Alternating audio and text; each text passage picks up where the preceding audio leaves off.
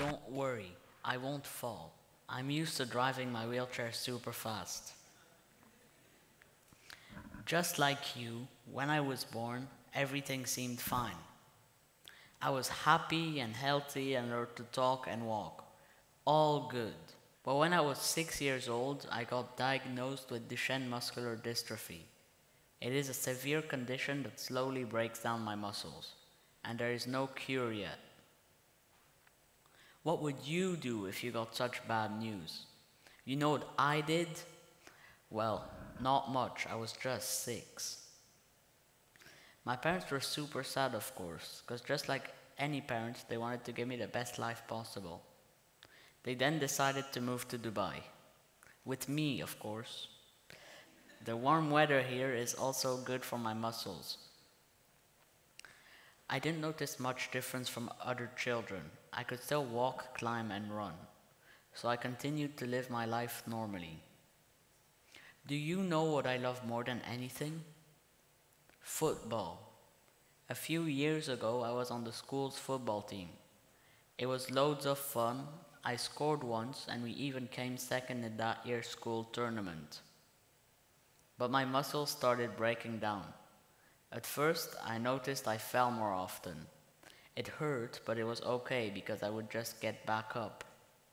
But one day I fell and I couldn't get up from the floor anymore. That was weird because the day before I still could. Then the stairs became difficult. I couldn't go up anymore, so I had to sleep downstairs. Another change. Until 2 years ago, the biggest change happened. I wanted to stand up from my chair but noticed my legs wouldn't hold me anymore. I couldn't stand at all. Plan A was over. Running, walking, and even standing was not possible anymore. The worst part was that meant no more football. I was sad about that but couldn't change it. Very quickly, I just accepted the fact that I couldn't walk anymore and left my old life behind. That's where my plan B comes in.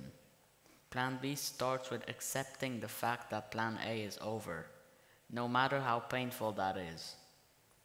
I hope you won't lose your legs, but you too can face difficulties. Life can throw many challenges at you. Some might hit you in the face and some might knock you out. So how do we get back in the game? My superpower is that I radically accept every time I can't do something anymore. Instead of focusing on what I lost, I focus on what I still can do. I'm grateful and try to make the most of my life. I study in a great school, I have fantastic friends, and a wheelchair which driving is actually cool. My life is good, and it got even better when my parents found a caregiver for me. He is a great person and has become my best friend. He is also a big football fan, so we share that passion together. Obviously, I can't play football anymore, but that doesn't mean I can't be part of the school football team. I am still part of the school football team as an assistant coach. Do you want to know the best surprise of my plan B? The World Cup in Qatar. I had dreamt of attending a football competition for a very long time. My parents organized a road trip to Doha, the capital of Qatar, so we could attend a few matches in the stadiums. Thanks to my mom, who shared my story on social media, a very nice man from the FIFA contacted her. When we arrived at the stadium for our first match, I'll never forget what happened.